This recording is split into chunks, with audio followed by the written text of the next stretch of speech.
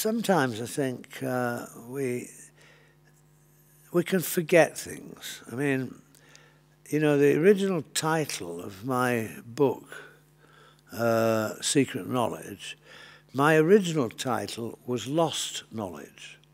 And I think knowledge has been lost in the past anyway, we know. I mean, you think of the burning of the library in Alexandria, we know what was in it, or they know what was in it. A vast amount of Greek literature was lost, wasn't it?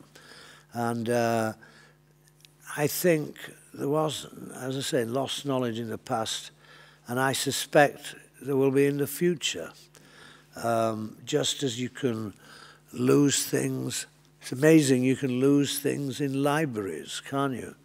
Meaning, as you keep stacking, and they find a Mozart manuscript, where do they find it? In a library or something, don't they? Beckman Archive. It was about 2 million photographs in an archive, and some very, very good photographs. And this is how things can be lost. I'll give you, and very, very good photographs. And but they were stored in boxes or something, and not that well. And the paper is beginning to rot. You see, paper has to be preserved. And Bill Gates purchased it with the intention of digitalizing this archive. But to digitalize it then required somebody to look at each photograph and type in any word that might bring it back. That would mean you'd need rather good people who had good eyes and a good vocabulary. Well, if you've got very good eyes and a good vocabulary, would you want to spend your life going through 2 million photographs from the past? Well, no. And they realized it couldn't be done that way anyway. And they're always working on visual recognition for computers, but it's not easy. It always makes reads things. They're working on it, trying to do it. But what happened was, this is how you know the story. It was in the front page of the New York Times, and they buried it in a salt mine in Pennsylvania to preserve the paper or something. And some people said, well, it's buried, it's lost. And others said, they took out the best photographs. They did take out the iconic photographs. But others said, yes, some people said it's lost. Others said, well, they might be found again in 500 years and they'll know what to do, or something like that.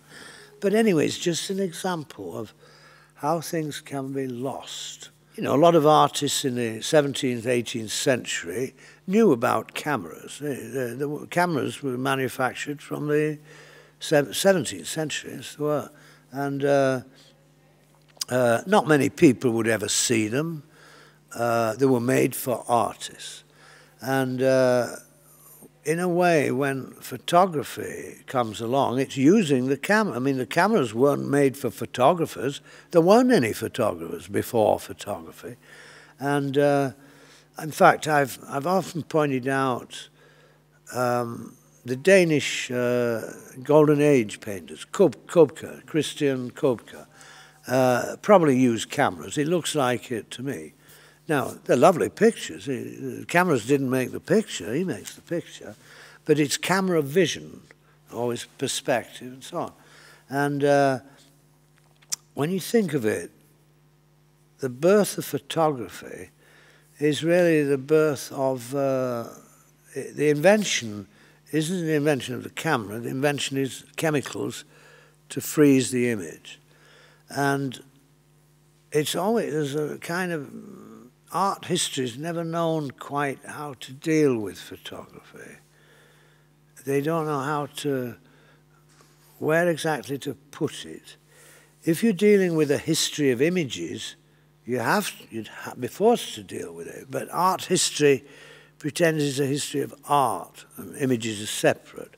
A lot of art is images, but not all images are art, they'd say. Okay, On the other hand, images are powerful, they have power, great power. So there's a kind of murky history around just before photography and just after. And it took quite a while to develop. But remember the famous remark by Delaroche, "From today painting is dead," comes from his report to the French government about the invention, the daguerreotype, the French invention. And I was trying to get somebody to get the whole report to read it. Actually, I did meet some art historians who I encouraged to look into that period in France.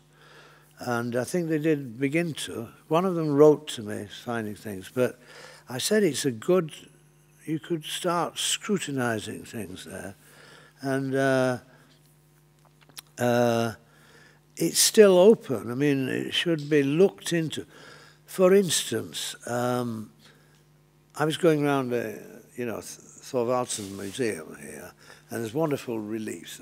I mean, it's a great museum, it's a massive hall with the horses, and it's quite a long time since I've been in. I went 2 days ago, to take JP, and looking at those reliefs, they're beautiful. He was a terrific sculptor, wasn't he?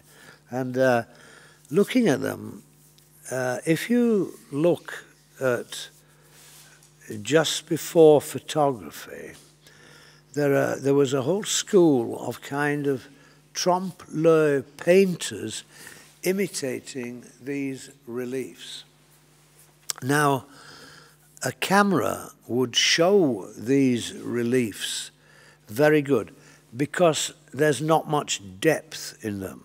Because there's not much depth, a camera will get and create a very strong illusion because the depth is only that much.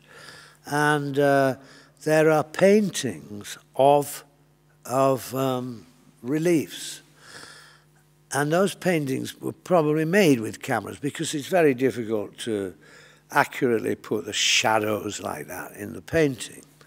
And the problems of sculpture are different from painting. They are different. Because the sculpture is using space and 3 dimensions. Remember, painting and everything is working on one plane, 2 dimensions. These reliefs, there are a lot of paintings. And then the moment photography comes, there's a lot of early photographs of those reliefs. So they're there before the invention and then after. And in fact, there's quite a few subjects that are there in painting and then there immediately after photography. So I'm pointing out there was a connection with the camera, you see. And art history doesn't deal with this yet. It will have to, I think it will have to. Somebody will.